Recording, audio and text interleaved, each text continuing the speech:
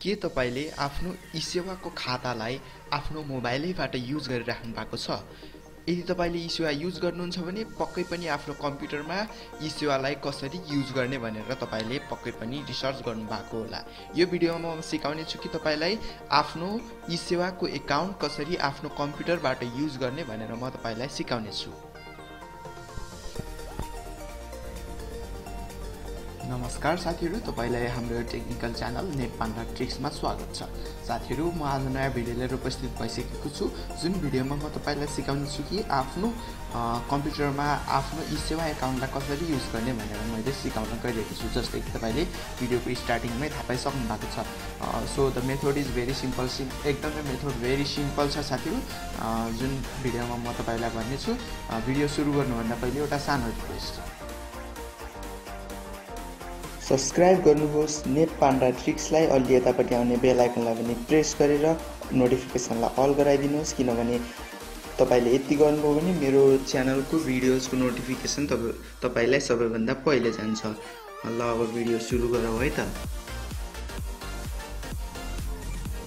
ल तपाईलाई साथीहरु, तपाईले सिम्पली एउटा आफ्नो ब्राउजर ओपन गर्नुपर्ने हुन्छ। म तपाईलाई मेरो रिकमेन्डेसन के छ भने तपाईले सिम्पली आफ्नो क्रोम ब्राउजर युज गर्नु होला। क्रोम ब्राउजर युज गर्ने बित्तिकै तपाईले यहाँ देख्न सक्नुहुन्छ, यहाँ माथि URL हान्ने बक्समा तपाईले गएर esewa.com.np हान्नुपर्ने हुन्छ। तपाईले esewa.com.np esewa.com.np सर्च गरिसकेपछि साथीहरु तपाईको नेटमा भर पर्छ कि कति छिटो खुल्छ भनेर।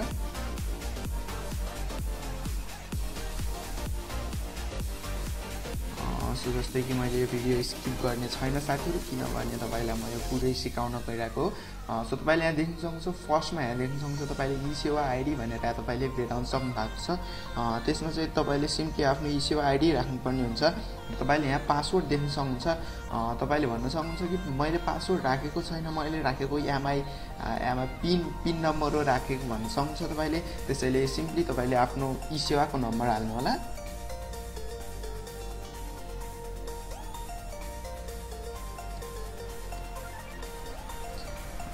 सो तपाईले देख्न सक्नुहुन्छ, यस्तो तपाईले आफ्नो नम्बर हाल्नु होला। नम्बर हालिसकेपछि यहाँ तपाईले देख्न सक्नुहुन्छ पासवर्ड। तपाईले यदि पिन हाल्नुहुन्छ भने यो पासवर्डमा तपाईको लगइन हुँदैन साथीहरु, मैले तपाईलाई पहिले नै भन्छु। त्यसैले तपाईले अब पासवर्ड क्रिएट गर्नु पर्यो। त्यसैले तपाईले सिम्पली यहाँ देख्न सक्नुहुन्छ फरगेट पासवर्ड भन्ने तपाईले त्यसमा प्रेस गर्नु होला।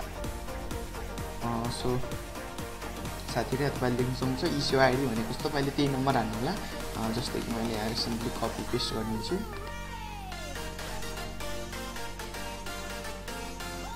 सो तपाईले यहाँ त्यति गरिसकेपछि तपाईले यहाँ I am not a रोबोटमा press गर्नुपर्ने हुन्छ।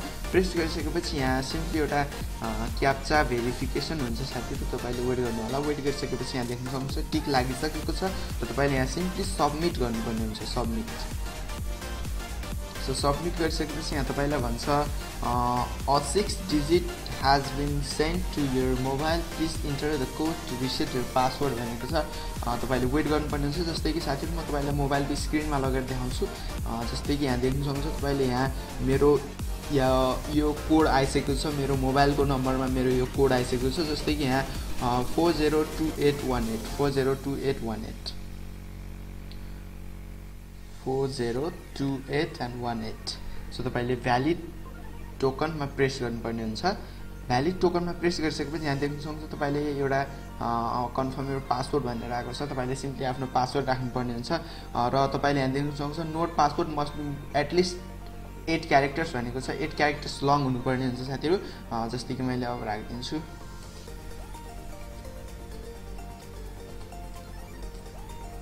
र फेरि तपाईले यहाँ माथि जे पासवर्ड राख्नुहुन्छ तल पनि त्यही पासवर्ड राख्नुपर्ने हुन्छ। र तपाईले यहाँ देख्न सक्नुहुन्छ, सरी यहाँ मेरो साइड माथि जे छ त्यही हुनुपर्ने हुन्छ साथीहरु, मेरो मिलेन। सो तल माथि फरक भएको छ, त्यसैले फेरि यहाँ रिसेट पासवर्डको बटन इनेबल भएन।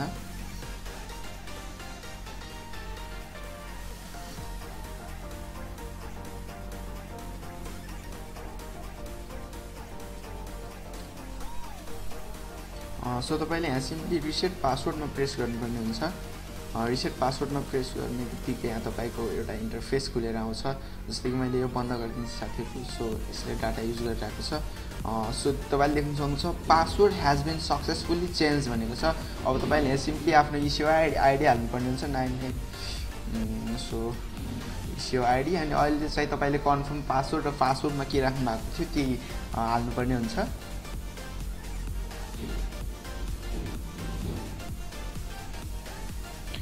सो तपाईँले यहाँ सिम्पली लगइन गर्नु होला। लगइनमा प्रेस गरिसकेपछि यहाँ तपाईँले यहाँ होम खुलेर आउँछ साथीहरू। तपाईँको इसेवाको होम खुलेर आउँछ। सो म तपाईँलाई देखाउने छु। अलमोस्ट अब प्रोसेस कम्प्लिट भइसकेको छ साथीहरू।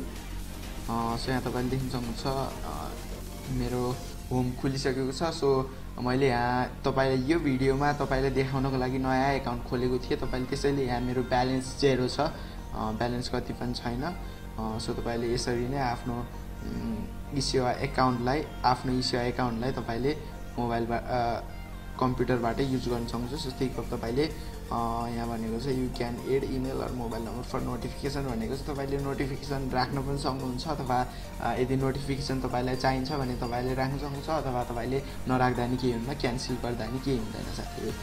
सो तपाईँले यसरी नै यहाँ देख्न सक्नुहुन्छ स्टेटमेन्ट्सहरू top-up, bus eSewa, internet bill, bank transfer, send money and cash out, load fund, western union and remittance. तपाईँले जे पनि यहाँबाट गर्न सक्नुहुन्छ। जस्तै कि टपअपमा गयो तपाईँले सिम्पली आफ्नो नम्बर हाल्नु होला।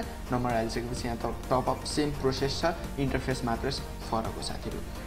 सो तपाईँले यहाँ देख्न सक्नुहुन्छ। सो एमाउन्ट हाल्न भन्छ अनि यहाँ प्रोमो कोड, यदि प्रोमो कोड छ भने तपाईँले प्रोमो कोड हाल्न सक्नुहुन्छ र प्रोसिड गरिदिनु होला। अनि तपाईँको फेरि तपाईँलाई जस्तै म देखाउँछु तपाईँले, जस्तै मसँग 0 ब्यालेन्स छ। सो मसँग ब्यालेन्स त छैन। सो तपाईँले कन्फर्म गर्नु होला। कन्फर्म गर्ने बित्तिकै यहाँ तपाईँले देख्न सक्नुहुन्छ यहाँ तपाईँलाई के माग्छ भन्दा इन्सफिसियन्ट ब्यालेन्स भनेको छ मेरो। तपाईँलाई यदि किनभने मेरोमा ब्यालेन्स छैन, यदि तपाईँकोमा ब्यालेन्स छ भने तपाईँले त्यहाँ पासवर्ड अथवा तपाईँको एमआई पिन नम्बर माग्छ। तपाईँले सिम्पली त्यसलाई हालेर तपाईँले इसेवालाई युज गर्न सक्नुहुन्छ। जस्तै यस्तै राम्रो भिडियोहरू हाम्रो च्यानलमा हेर्नको लागि तपाईँले सिम्पली हाम्रो च्यानललाई सब्सक्राइब गर्नुपर्ने हुन्छ। सब्सक्राइब गरिसकेपछि अलि यता पुग्यो भने बेल आइकनलाई पनि प्रेस गर्नु होला। सो कोरोनाको केसेस बढ्दैछ साथै। So stay safe, stay at home.